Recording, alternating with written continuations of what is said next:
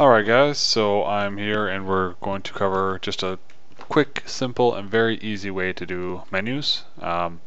There's a lot more fancy ways we'll do, but I just wanted to get the basics working, so we'll cover that quickly. And this is my method. I'm not sure if anyone else uses this method. I've kind of grabbed the idea from a few other people, but I don't think anyone uses this exact method. I don't know, but maybe everyone does for all I know. First things first, create a new scene, and I named it start menu, start underscore menu, and I just added a plane, and then after that I actually have a texture on that plane. You'll see it when I go into play mode. You just unwrap it and add an image texture just to test, because I was going to have something with an image on it. And I just created another plane here and some text here, and then parented the text to the background, and then just duplicated that. And you don't really have to parent it, but it just seemed easier to move it all around if it was parented. So then I just have all the letters on it. The letters, the words don't have any logic bricks on them. Everything's really done in these background. So let's cover that. We're going to add another little thing here because I wanted to separate this out, because this was controls. And this is just a text object. You just Shift A, add text, then tab it into edit mode to change it, and then not settings, and then bam, that's your thing. And then you can name it so it makes sense and give it a material and all that. And I have to stop naming things like menu dot text and all that sort of thing. I really just need to start naming it with camel case, which is essentially we would do. Let me see, how did I have that set up for? I think I just did settings dot text is how I would do it before, but now just take out the dot and do settings text, because if you're doing anything in Python, it likes to use dots in there and it can get confusing. I decided it's not a good thing to do, so that's definitely something. Alright, so what we have here is I just duplicated this in controls, because controls is what it's going to go to this. So let's take a look at this logic block here. So logic block setup for this background. So what we have here is, let me get this full screen. I have just three here: mouse click, mouse on, and mouse off. Very simple. Mouse off is just an invert of the mouse on block, and it's just the mouse over mouse event. And then, so what happens if let's start with the mouse off. If I mouse off something, and mouse off just means I move my mouse off of that background plane that we saw before. If I move it off of, it's going to make it visible. So when I hit play, let's go ahead and go to this camera here and show you what it does. When you hit play, there's my background, and then when you mouse over something, it's going to take that background that the logic bricks are on, just make it disappear. I thought that would be the simplest, easiest thing to do. And you can do a lot of things. You can animate. I actually tried animating it, like scaling bigger and smaller. For some reason that killed my frame rate. I'm not sure why. But I decided this was probably the easiest thing to do, so I just had the visibility turn off when I'm moused over it. So how that accomplishes it is fairly simple. That one's different. Oh yeah, single player. So not what I wanted to do. Let's go back to this. This is just my settings again. So maybe we make it visible. When we mouse off, that red background comes back. Now when we mouse over it, it's going to turn the visibility off, so it's going to hide that background. And when we mouse click tap, since you don't want to multiple times clicking on it, and we're moused over. So that's how we know the mouse click is on that exact object, is because we're moused over it and we click the left mouse button. When those are together, we're going to go to scene, and then now this is the part I came up with on my own that I know of. I'm going to set the camera. What that does is, if we go back here, I have, oops, sorry, I was out of that. As you can see, multiple cameras here. So all that does, when I click the and this should still work, even though I've been changing things. If I click the settings, it's gonna go back and switch that. Just switch the camera. So now I'm in my settings here, and then that just switches the camera back and forth. Fairly simple. I've seen it before where they replace like the letters, all of the letters on there, or where it has it behind and it like hides the whole thing. I haven't seen it this way before. Maybe it's very common. Who knows?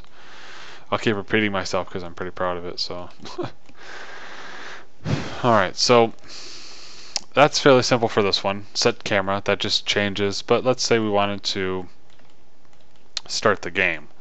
So, and our game is in a different scene. It's in gameplay. So what we're going to do is we're going to go back into our main thing here, so I don't have to sit there. And our single player block. Let's look at that. This is the first thing we need to do. Oh, that's right. Control 0, by the way, sets the active camera. So if you want to look at, say, this one, you have to select that camera and hit Control 0, and that sets it to the active camera. Otherwise, you'll just go back to your other active camera. The first thing you need to do is your mouse will not show. Your mouse, it'll just be blank, and it'll still work, but it's nice if people can see where their mouse is. So on the camera, I have an always sensor to menu function dot mouse show, and that just shows the mouse, and it's on all my cameras. I don't know if it has to be, but I added it anyway. And it just the menu function mouse show. Let me show you that. That's very simple. And I'm doing module execution, and I'll show you what I have here. There we go. From BGE, import logic as game logic, and again, you don't have to do that, and we're not going to do that. In fact, this should still work. We'll make sure it does. And do logic get current controller, import rasterizer. I don't even know if I need that per se. If I had more menu functions, I probably will. But and then we have defined mouse hide is rasterizer dot show mouse 0, which means we hide the mouse, and mouse show, which is show mouse 1, which means we show the mouse. And so when we're calling the module, it's menu function dot mouse show. Fairly simple. All right, so let's take a look at our single player block again and bump that up. All right, so again we have our mouse click and our mouse on, and those are tied together into our first and block, which goes into, and this is there's other ways to do it, but I did the property of hide mouse, because if we if we go to the next scene and we don't hide our mouse again, it's going to show the mouse, which you don't want. And then once that property, this is a property sensor, so once that changes to 1, then we're going to go ahead and kick off these two things. One is menu function.mouse hide, which hides the mouse, and then we're going to change our scene. We're going to set our scene to gameplay, which is our play scene, and then we're going to remove the scene start menu so that that's not there. And one thing you want to make very, very sure of, these scenes all have different settings for our shading. So what you'll need to do, if you're in multi-texture and you switch to a GLSL shading scene, it will look crazy. It will not look right. It'll be like inverted colors. So you want to make sure that all of your scenes have the same shading setup. Alright, so let's go back to this. So the property is what kicks off pretty much everything in it. Then we have the same exact mouse off visibility, or mouse on visibility, and mouse off visibility. That's very, very simple. Other than that, the basics are all done. So when we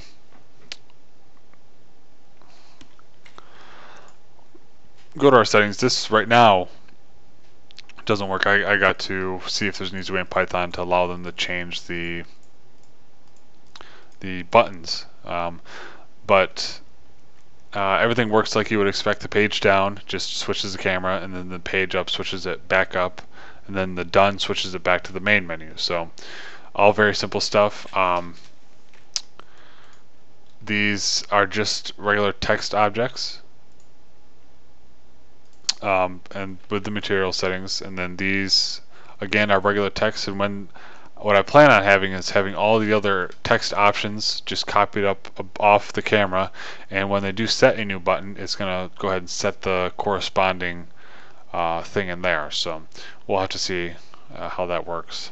But so let's quickly just go ahead and throw one together for examples if any of you need them. So we're going to go ahead and duplicate that camera. We're going to call this cam menu settings. Alright, and then now we're going to change this so that it goes to a different camera, which is going to be AB cam menu settings. And that means it's going to switch to this camera right there. And let's go ahead and move this camera just a twinge.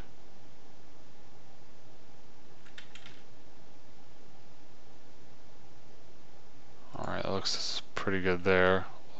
We'll scale this out just a twinge so it looks better. Alright, so now we have controls, which is going to go to the cam menu options page 1, which is just what we wanted. So what else we can add, like a display. So all we have to do is do Shift D and then Y, and then move that up. And then if we want to have display, let's say we'll put display up here. So we'll do we'll select the camera, background, bam, and bam, and the controls, just so we have them all there. Shift D, and then along the Y,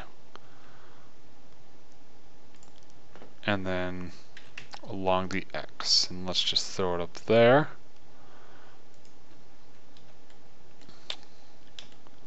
And we'll name this camera cam menu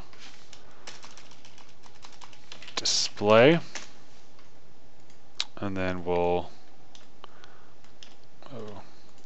Shift D Y this, and then delete the parent. G Y, no, G X along there, and G Y.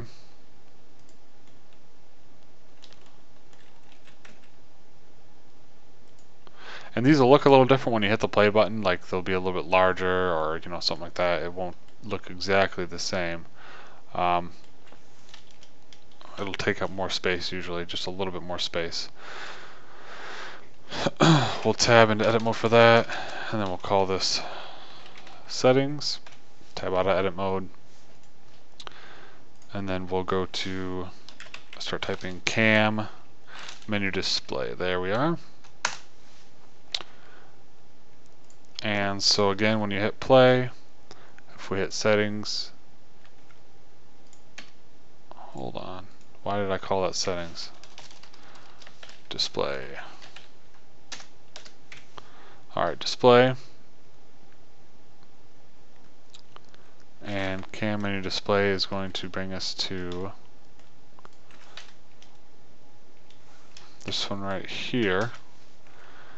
We're going to call this one, how about resolution? Alright.